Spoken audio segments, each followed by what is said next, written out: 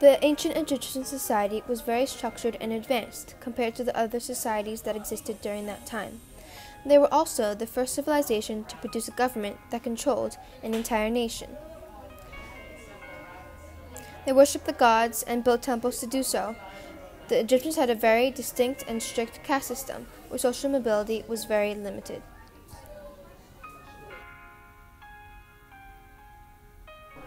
The rulers of Egypt were called kings until the start of the New Kingdom of Egypt in 1570 BCE, when they began to be referred to as pharaohs, who could be male or female. However, both kinds of rulers would make pronouncements, laws, and commission projects. The Egyptians also had government officials, scribes, and overseers to help govern the people. The government created laws, taxation, and organized labor, trade, and defense. The ancient Egyptian social structure was like a pyramid. It went as follows. Pharaohs were at the top, as they were considered descendants of God. Government officials were nobles and priests, although only nobles could hold government positions, while the priests were in charge of pleasing the gods. Soldiers fought in the wars and ended social uprisings. The scribes kept record of what was going on in the country. The craftsmen and merchants were the middle class, as they bought goods and sold them to the public. The farmers tended and raised the animals. The slaves were at the bottom of the pyramid and were forced to work on building projects.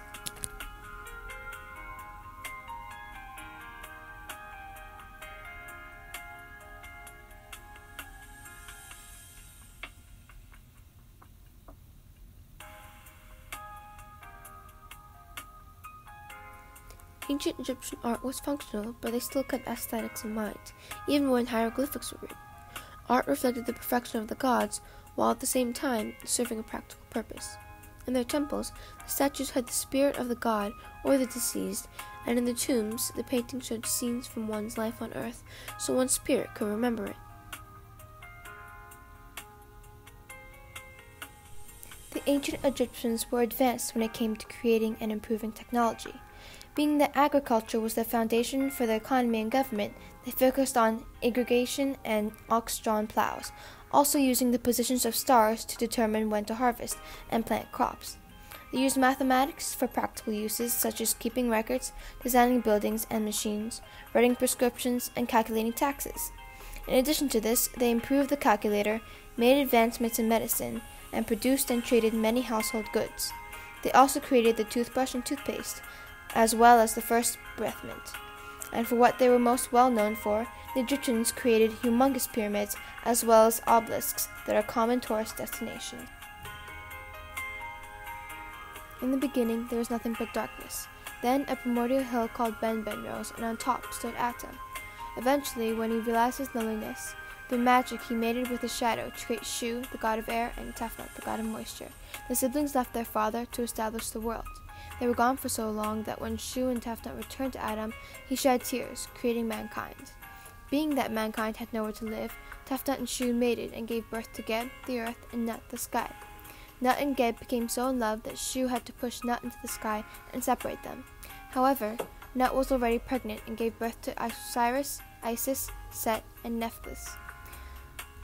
Adam found that Osiris was a capable leader and declared him king over the earth to rule alongside his sister wife, Isis. The gods all represented one principle of the world. For example, Ra was the sun god and Nut was the goddess of the sky. Though these gods were not described in great detail, they were believed to be benevolent and could be counted on. The gods' forms were usually part animal and part human, which corresponded to their personality.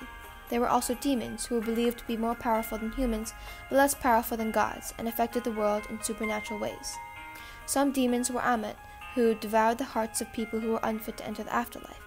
And there was also Apophis, a large snake that battled against Ra.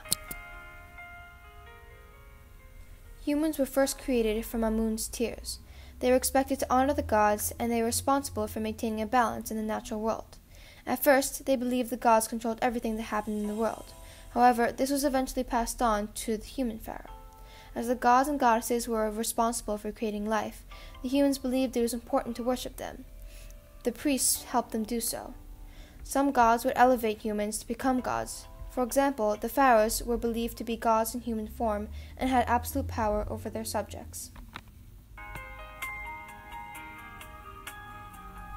The afterlife was considered a paradise.